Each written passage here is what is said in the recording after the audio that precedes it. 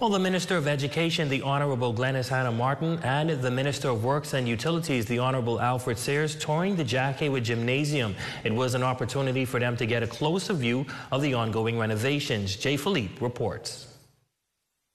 The Minister of Works and Utilities, the Honorable Alfred Sayers, the Minister of Education, Technical and Vocational Training, the Honorable Glenys Hannah Martin, along with the delegation touring the Jack Hayward Gymnasium, which has been under renovation since early last year. I'm very pleased to see the progress.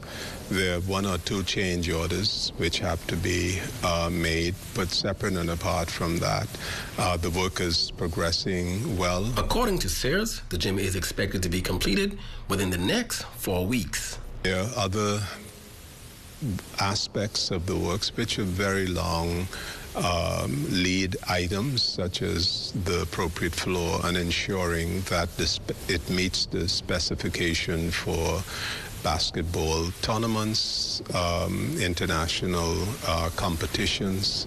And as you stated, it's a multi-purpose facility. It serves the purpose of the school in terms of educational and athletics. It also serves as a community center for community activities. With the 2023 hurricane season fast approaching, the completion of the gym will also serve as a safe harbor for the community as a hurricane shelter.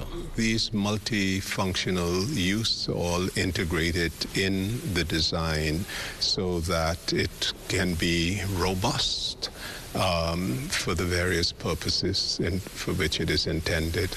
Now, with mock exams and BGCSE examinations scheduled to take place at the school, Principal Melissa Cooper says plans are in place to sit those exams in the gym. So what we've already done is we've already put in place that we will use part of the campus, kind of shut down school just for that hour and a half. It'll be home base, and then our students will be able to take their exams. So although we don't have the gym, things have not stopped. We are still moving forward with our plans for the BGCSE examinations. For the Bahamas Tonight, the Northern Edition, I'm Jay Philippe.